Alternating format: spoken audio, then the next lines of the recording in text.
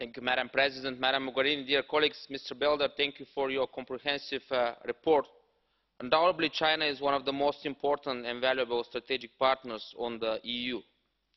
I warmly welcome the good progress which has been made by the deepening of the EU-China comprehensive strategic partnership. I do believe that the strengthening of this partnership will create many opportunities and will have a significant global impact when it turns to addressing global challenges, common security threats, climate change, global economic growth, and the promotion of multilateralism.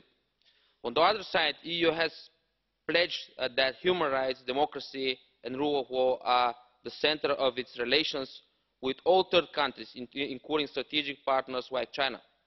Unfortunately, China continues to have a bad human rights record. The authorities must stop their repressions against human rights defenders, activists, ethnic and religious minorities.